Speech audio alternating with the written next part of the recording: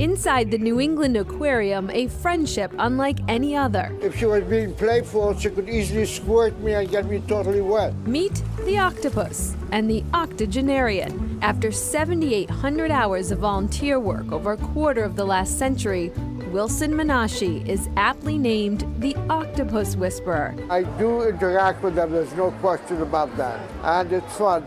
You have a puppy, you'd like to play with it. I play with an octopus, what can I tell you? His steps have slowed down over the years. I come as often as I can. But not his enthusiasm for how this job came to be.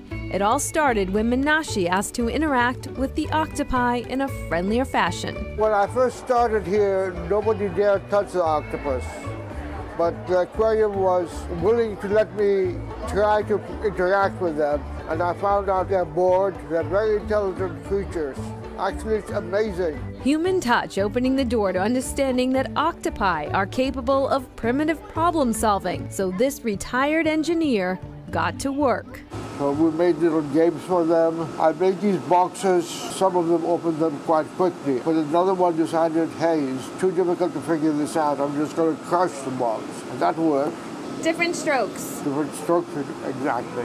With 8 arms and 108 suckers, octopi can leave a mark on their playmates. And occasionally come back with hickey marks all over my arm. And as I said, my wife accepted it all. Do the octopi recognize him? With an average lifespan of about 3 years, it's hard to say.